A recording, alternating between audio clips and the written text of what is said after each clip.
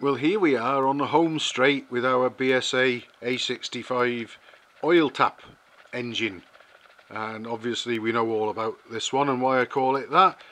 and I'm glad to say that the owner took my advice and listened to my suggestion and gave me the green light to get this SRM oil pump which I fitted. We checked the original one which I've got here,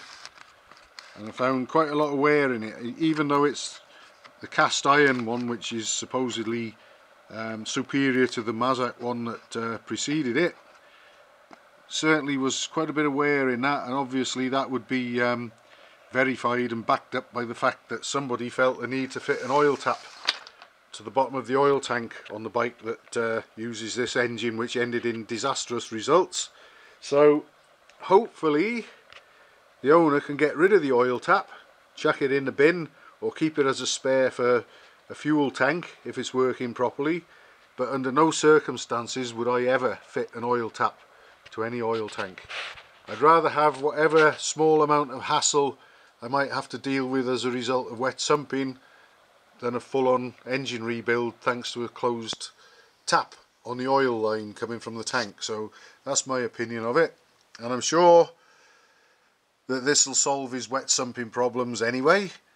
And what he's got to do when the engine's in the bike is he'll have to obviously connect the oil pipes up to the oil tank, put oil in the tank of course, and then what he's going to have to do is undo this oil pressure relief valve, get it out, and he'll have to turn the engine over on the kickstart with the spark plugs removed until he gets oil coming out of here, and it will be seen to be pumping out. It will come out in sort of spurts, and once that's happened, that'll let him know that the oil pump is primed and that it's all ready to go, and he can probably start the engine. What I'm going to do, as it's an end fed crank, I'm going to apply my oil can, the end of my oil can,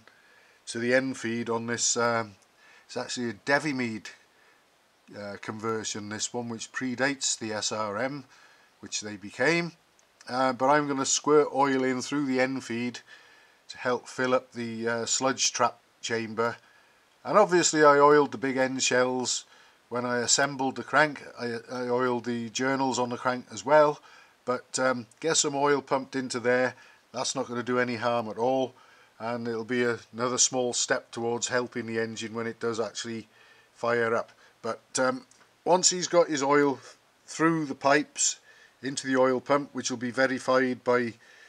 seeing it coming out of here with the oil pressure relief valve removed, he should be ready to go for a start-up. And